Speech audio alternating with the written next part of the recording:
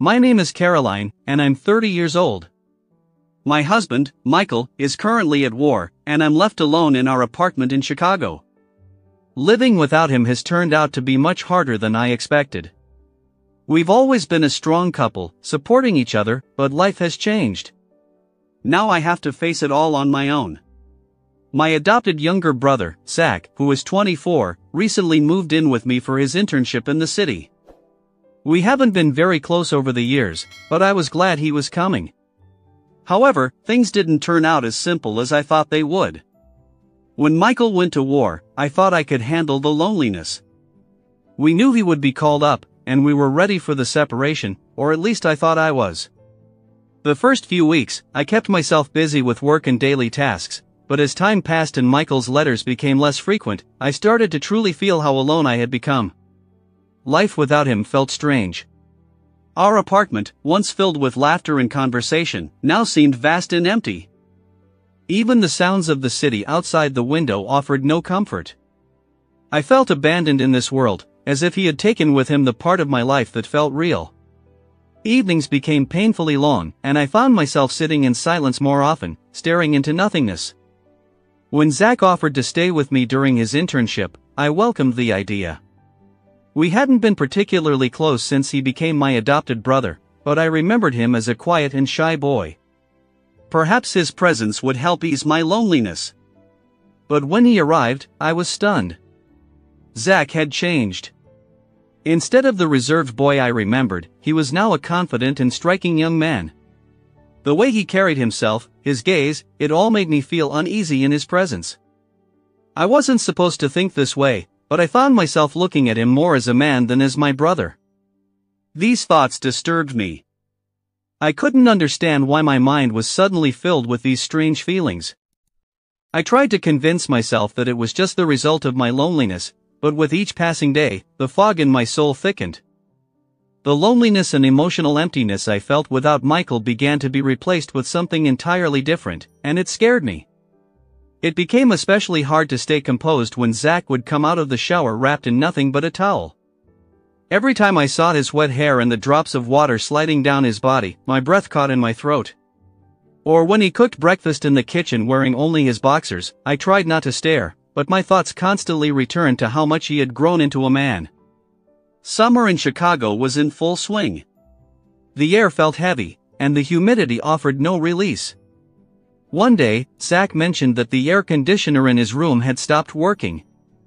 I tried to find a repairman, but everyone was busy, so I offered for him to sleep in my room, where the air conditioner was still working.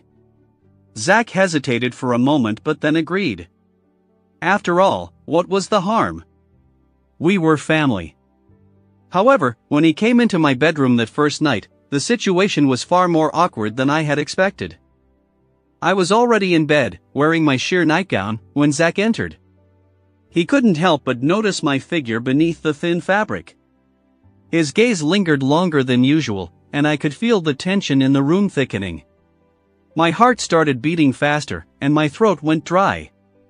I wanted to say something to break the tension, but the words just wouldn't come.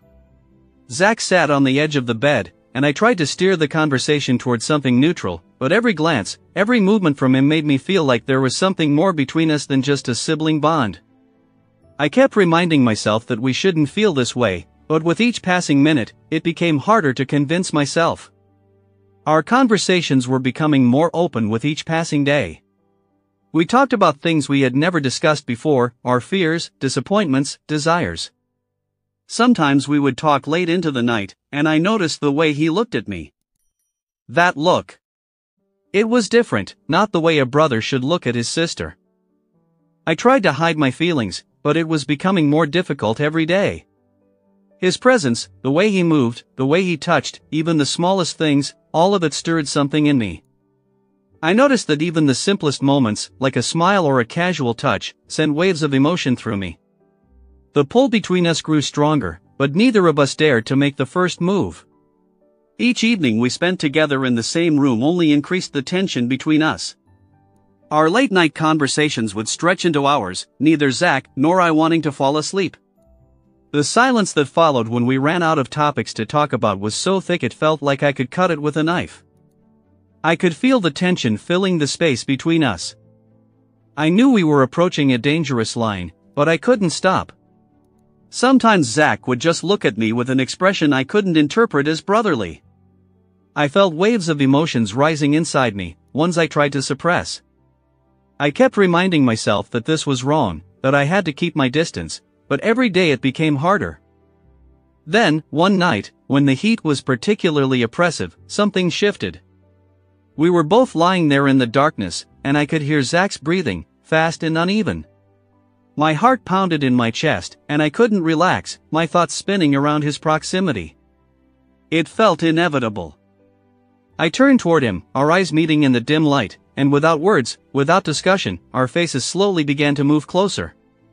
I don't remember who made the first move. It was a moment filled with passion and repressed emotions. Our lips met, and everything inside me flipped. This wasn't just a kiss, it was the release of all the feelings we had been trying so hard to hide. It was gentle, but at the same time, full of desire. When the kiss ended, I quickly pulled away. The realization of what we had just done hit me with a weight I couldn't bear. I had crossed a line I promised myself I would never cross. I wanted to say something, to apologize, but the words were stuck in my throat. A wave of guilt washed over me. How could I have allowed this? But despite the guilt, I knew my feelings for Zach had only grown stronger. That kiss confirmed everything I had been denying for so long. When the tension between us reached its peak, everything that happened felt inevitable. Zach was so close, and I could feel his warmth, his breath. Every touch, even the lightest, sent waves of emotions through me that I could no longer hide from. I turned toward him without saying a word. Our eyes met, and in that moment, everything became clear. Zach slowly raised his hand, his fingers gently brushing against my skin. That touch, so light at first, almost imperceptible, stirred feelings within me that I had been trying to suppress. His hand slowly moved down my back, and I felt my breath catch. His fingers lingered, as if he too was trying to understand what was happening. The moment was filled with tenderness, yet so much anticipation. Zach, as if gathering courage, drew closer, and the space between us disappeared. I could feel his touch, his warmth, his gentle movements, careful, as if he was afraid of breaking the delicate balance between us. But the moment our bodies finally pressed together, everything else seemed to fade away. His arms wrapped around me, and I let myself be near him, forgetting for a moment everything that was happening in my mind. The whole world seemed to stop, leaving just the two of us in that room. I could feel every breath he took, every movement, and my own emotions overwhelmed me. All the restraint, all the rules we had tried to follow, crumbled under the weight of this moment. When it was over, I lay beside him, my heart beating so loudly it felt like he could hear it too. The silence in the room was deafening, yet it felt like so much had been said without a single word. I knew that this moment had changed both of us. Zach was the first to break the silence. He looked at me with a hint of uncertainty and said, "You are my first." I froze for a moment, trying to process his words. I didn't know," I whispered, feeling a mix of embarrassment and unexpected realization rising in my chest. He smiled at me, but his eyes were filled with seriousness. "And I don't regret it," he added. I tried to lighten the mood with a joke, saying, "Well, I guess that makes me your teacher now. Older sisters are supposed to teach their younger brothers." But the joke didn't ease the tension I felt inside. I knew that something far deeper had happened between us, and it unsettled me. Michael's return was unexpected. I received a message from his commanders saying that he would be coming home earlier than planned due to a serious injury. As I read those words, my stomach twisted. The memories of my relationship with Zach, of the line we had crossed, flooded back with full force, and I felt guilt wrapping tighter around me. When Michael finally arrived home, I barely recognized him. His face was gaunt, his shoulder bandaged, and he looked exhausted and worn. His eyes, which once shone with confidence, now seemed dimmed. I rushed to him, pretending to be overjoyed at his return, but my heart was heavy with guilt. "How are you?" I asked, trying to mask the inner turmoil that roiled within me. I knew he deserved my care and support, but the thought of Zach and what we had done gnawed at my conscience. "Oh, managing," Michael replied, nodding toward his bandaged shoulder, "but I'll need some help." His words were simple, but I could hear the vulnerability in his voice, something I hadn't seen in him before. He needed me now more than ever, and that only made my feelings more complicated.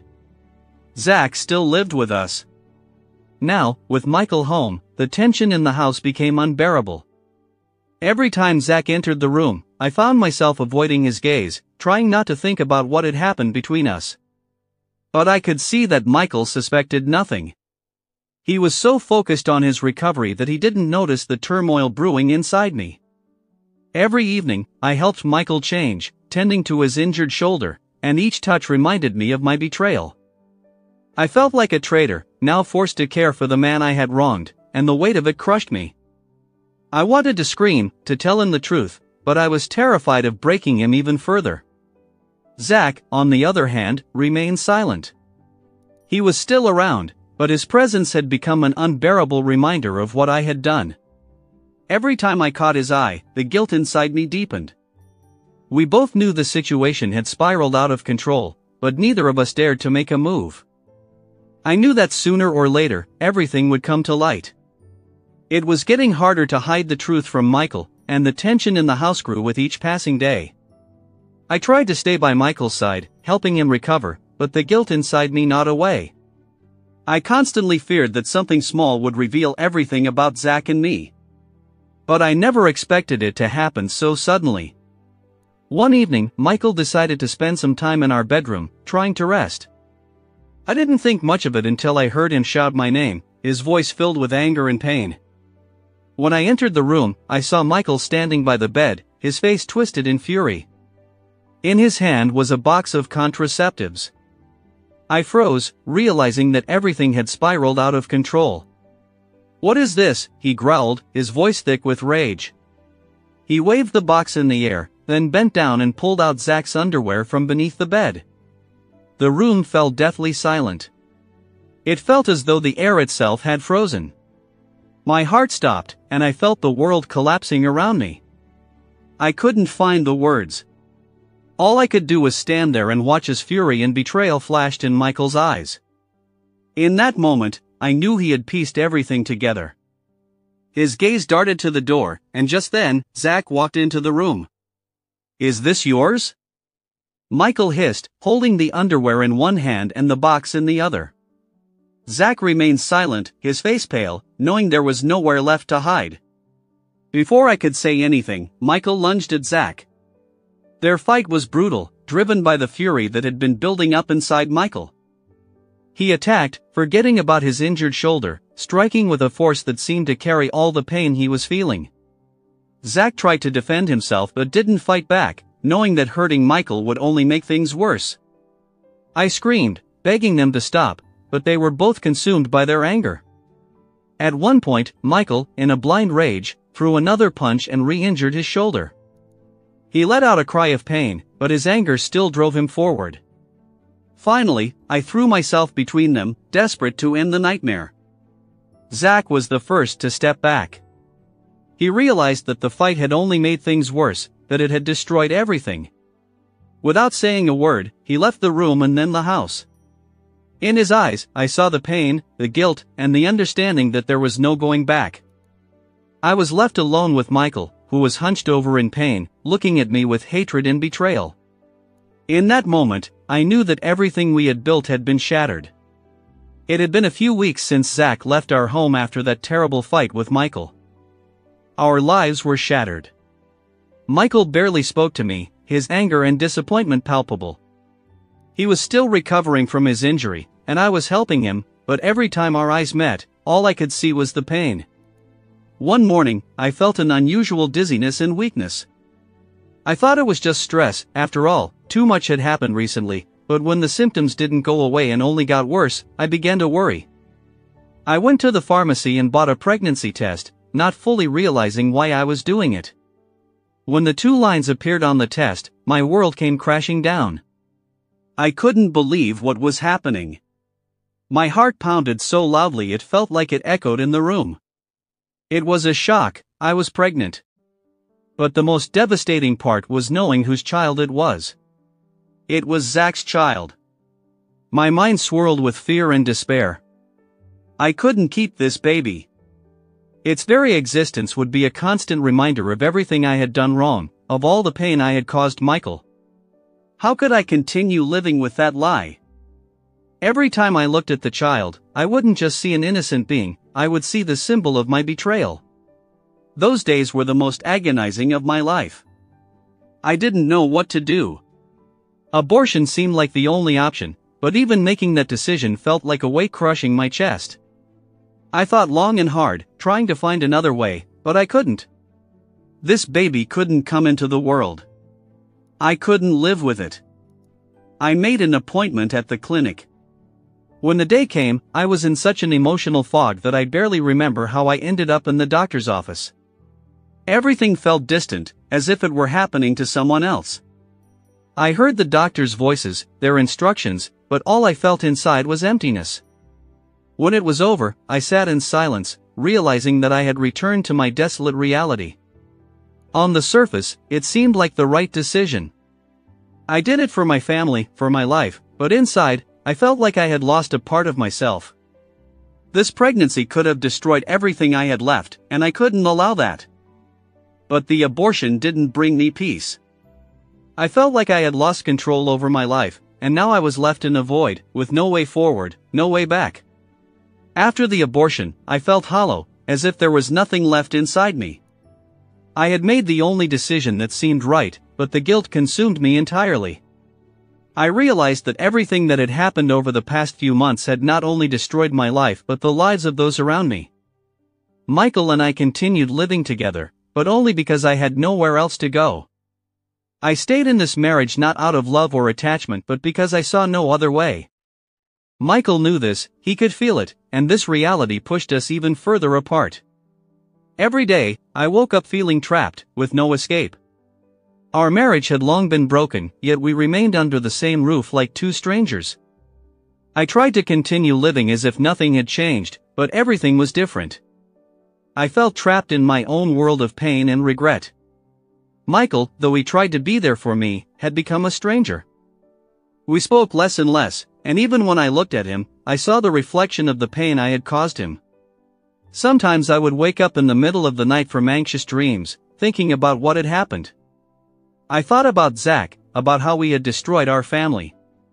I was ashamed, even in front of myself. My choices had led to the point where I couldn't even look Michael in the eye anymore. Every movement he made, every word he spoke, was a reminder of what I had done. I tried to repair our relationship, to be there for him, to help him in his recovery, but the harder I tried, the more I felt the gap between us growing wider. I could no longer hide my guilt and my feelings. Michael tried to act as usual, but I knew he sensed the changes in me. He saw how different I had become, but he couldn't understand the depth of my pain. One evening, as we sat together at the dinner table, barely speaking, Michael suddenly looked up, his eyes serious. "You're not the same as you were before," he said quietly, his voice filled with tension. "I don't know what's happened to you, but I can feel that something between us is broken." I couldn't respond. His words pierced through me because I knew he was right. Something had indeed broken, and I could no longer fix it.